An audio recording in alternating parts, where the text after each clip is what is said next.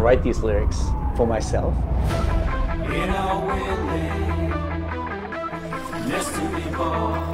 So it's kind of interesting to get into like the mindset of who is this character and what would they write about, or what's their agenda.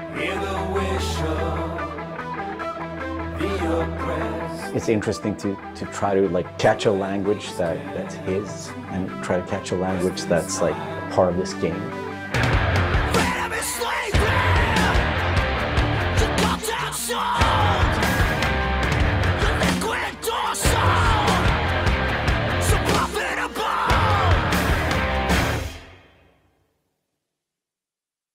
There's a reason why we're here.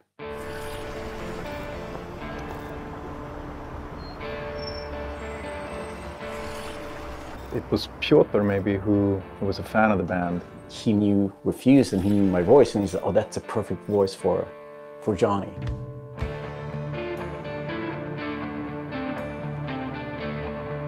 And that they wanted, I guess, a sound that was a bit contemporary from when Johnny's supposed to have had the band, because he's sort of like an anti-establishment kind of guy. Gonna drag a corporal rat on stage, make him kneel, douse him with gas, then light him up. So of course there are things that you can relate to, and like just like this outcast and this rebel that's fighting against like the corporals, and that's definitely something that's been a part of my life and a part of Refused life. We came out of the punk rock scene of northern Sweden. He's like the future version of us, you know?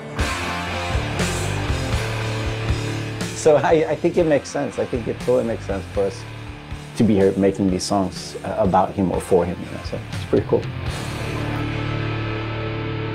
Yeah. No trills. But yeah, but like wide vibrato.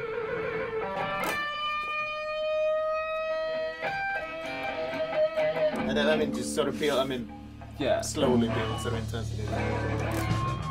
We don't have a different mode than just going all in. So we really worked on these songs, trying to make them as good as possible. But then they're not actually our songs. It's interesting as a musician to play another musician, because that's essentially what we're doing. I mean, we're not here as Refused, we're here as Samurai. And I'm here with Johnny Silverhand, you know, so it's like the voice we're representing here is someone else. We'll never fade away! It's been a mind fuck.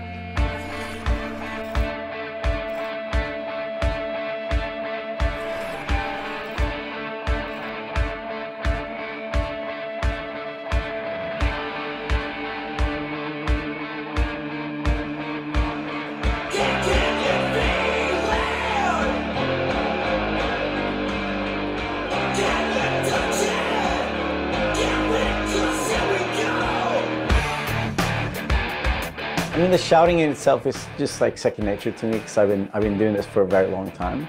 But then when someone comes in and says, I'm happy with everything except for Azza Lim. Again, it's Azza. Azza. I think we had it earlier, but let's do one more. Okay. the shouting's great, but think of that accent, or think of that like enunciation. It's a bit weird because it's a very different way of singing when you're screaming like that, and it's hard to sort of Swallowing some syllables there. adjust your accent. Oh yeah, just try it again. So it's been a bit kind of frustrating. It wasn't horrible, but it wasn't great. But I mean, I get it. I mean, we have to maintain the illusion that this character that's a character of the game also is me, like when I'm singing it. So it makes sense. But yeah, it's a bit different to have someone telling you exactly how to enunciate things, because I'm not used to, usually people are just like give me a thumbs up, and then like, you know, you think the things like the rhythm, and you think about the pitch, and you think about all these things, but then someone comes in and like, that word sounded weird. I'm like, what? No, that's how I sing. But so it's been a very, yeah, a bit painful at times, but it's all right. See this zone, I'm chipping in. Roll the bones, I'm chipping in. Belt that cone, I'm chipping in. Mayhem clowns.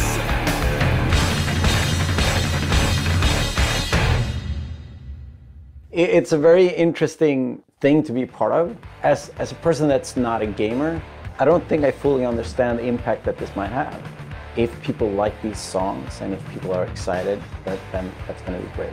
I mean, we are spending a lot of times trying to get this right, trying to get it to sound like, you know, like samurai would sound, you know. So it's quite interesting. It's a very different way of making music, actually.